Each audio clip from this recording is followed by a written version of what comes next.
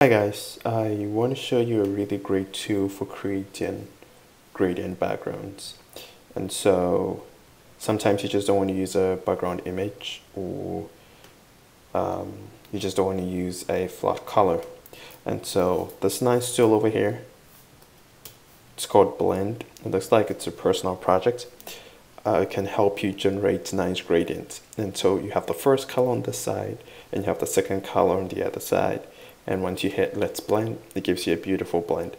So I'm going to play around with the colors a little bit. Let's say I go with this color and I go with a little bit of this. Okay, now you can see the blend. Now this allows you to change the direction of the blend.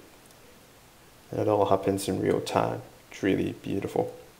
And then this is if you want to have it in square format. Obviously you can have it in a circular format as well, but then I usually prefer this.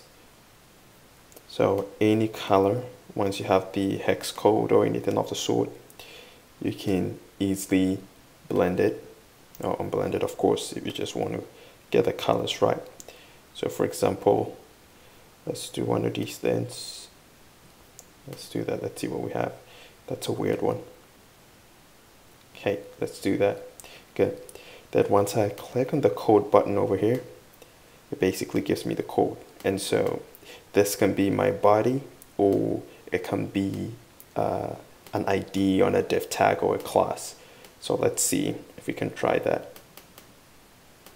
Sometimes it's hard to copy, but great, don't do that. There we go.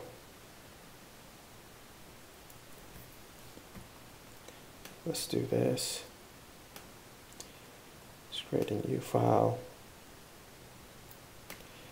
Let's try to write some basic code. So let's just say body.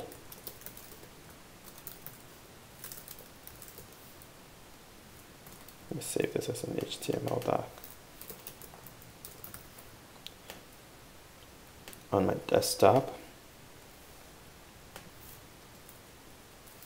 let's include a div.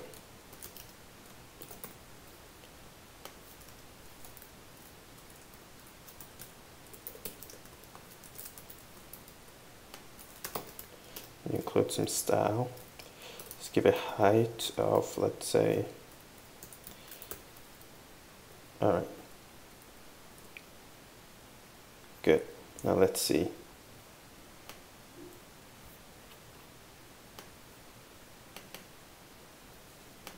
Good, so that's our test div right there.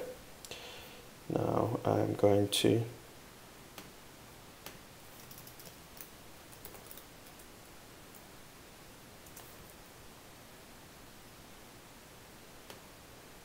do more of this and give this an ID test.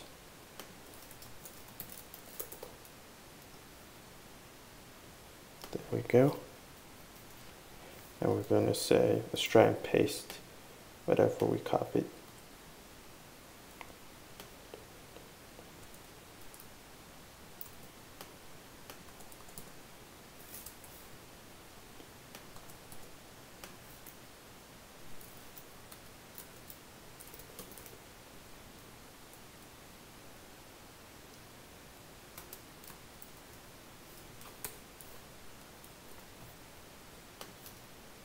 And there we go. As you can see, we have our gradient over here.